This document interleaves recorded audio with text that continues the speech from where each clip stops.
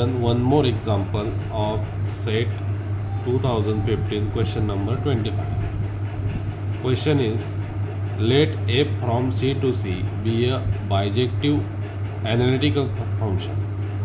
Bijective analytic means entire functions. Then option A is f must be linear polynomial. B, f dash of z is equal to 0 for some z. F dash of z may not be continuous. Fourth option, f inverse of z is continuous but not analytic. For this question, for answer, हमें यहाँ पे एक theorem का use करना होगा, which is very simple. उसका नाम है स्मॉल पिकार्ड थ्योरम. ये है if F from C to C is analytical which is entire, then either F of C is equal to सी और F of C is equal to C w0 for some w0 belongs to f, which is mean that this is entire function and it takes all c.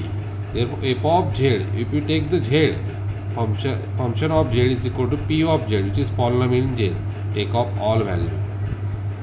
If this function here, if f from c to c is analytic, then either f of c is equal to c, means f of z is equal to p of z, which is polynomial. Therefore f of z is polynomial. Look here, our first work question is f from c to c be a bijective entire analytic. Therefore f of c from c means f must be a linear polynomial. Okay, this answer is A by small Picard theorem. Then what is about this other three option? There is also is one theorem.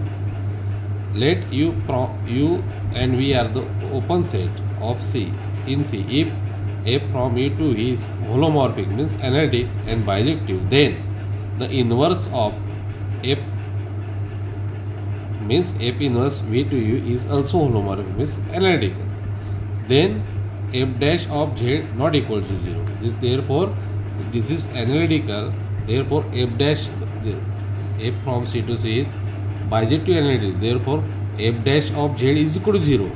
But here option is f dash of z is equal to 0. For some this is not possible. Also f dash is also continuous. Therefore it is also continuous. It is not possible. Okay, this is also not possible from this to say. Okay, thank you.